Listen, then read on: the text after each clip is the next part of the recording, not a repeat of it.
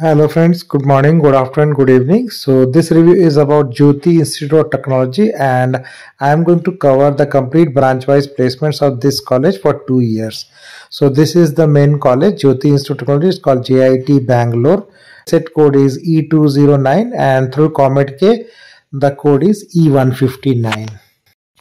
So a little bit about the college. So JIT is called Jyothy Institute of Technology and this college is affiliated to VTU, Visvesvaraya Technological University, approved by ACT, and this college was started in 2011. So almost like 10 batches have passed here, and it's one of the options which is located in Tathaguna area of Bangalore, which is on the Kanakpura main road. So it is very close to Art of Living International Center, and the overall campus is 12 acres, right? So which is decent size, and this is basically the location of the college, which is Tathaguni, Bangalore, and on the Google map you can see here. So these are the admission details if you want to reach out to the college. So this is small part of the infrastructure overall which is there in this college in terms of building and others. Of course, they have information science engineering,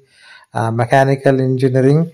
They also have the new specialization of AI/ML, and the regular ones like civil engineering, computer science engineering, and the electronics and communication engineering is also there in the campus. So a lot of the placement details which I am going to cover now in this video is taken from the mandatory disclosure document.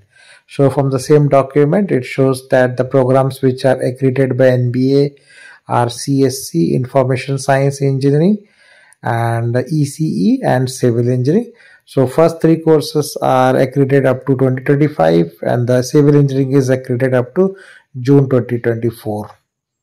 Now in terms of the details which is regarding the seat matrix given in the mandatory disclosure document, they had around 480 seats in UG and PG around 78 seats. So that for 23-24 batch it was around 465 in UG and PG was only 10. So that is the type of intake which has happened in the last year 23-24 batch. Now in terms of the total seats branch wise, like artificial intelligence has 60 seats, and if you see the KCET cutoff for last year was 48,968. Computer science engineering has 180 seats and the KCET cutoff was 37,390. Civil engineering has 30 seats and KCET cutoff was 85,000. Electronics engineering ECE was 120 seats and the KCET exam cutoff was 47,000.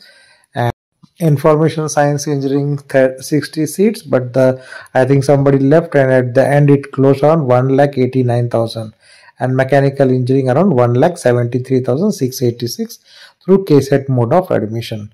So that is overall cutoffs and other things. Now coming directly to the placements. So I'm going to cover branch wise placement and this is for 2 years. So let's start from the previous age, which is 22 passing batch. So in the 22 passing batch, in the first column you can see the total number of students were 253. And out of those 253 students, 180 students were eligible, and those 187 students got total 263 offers. So there will be students which will have multiple offers. So if you see from the computer science engineering branch, 51 students had multiple offers. This is looking good. Information science engineering also 47 students had multiple offers. In ECE, 15 students have multiple offers, and mechanical 4 students, civil 1 student had multiple. That means 1 student have more than 1 offer. So 118 students had more than 1 offer.